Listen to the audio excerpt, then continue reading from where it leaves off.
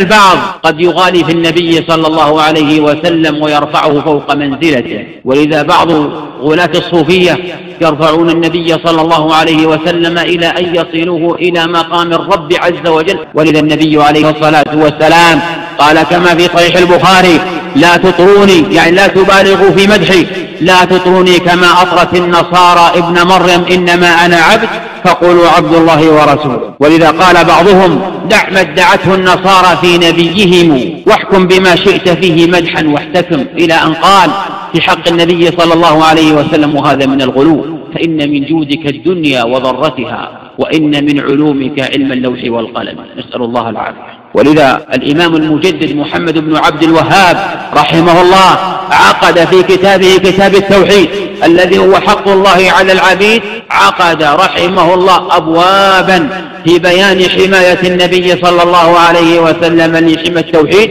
وسد كل طريق يفضي إلى الشرك. فذكر في جملة ما ذكر من الأحاديث ما جاء في المسند عن عبد الله بن الشيخ رضي الله عنه أنه قال: قدمت في وفد بني عامر فقلنا له: أنت سيدنا. فقال عليه الصلاة والسلام: السيد هو الله تبارك وتعالى. قالوا: أنت أفضلنا وأعظمنا قولا. فقال عليه الصلاة والسلام: قولوا بقولكم ولا يستجرينكم الشيطان، إنما أنا عبد فقولوا عبد الله ورسوله.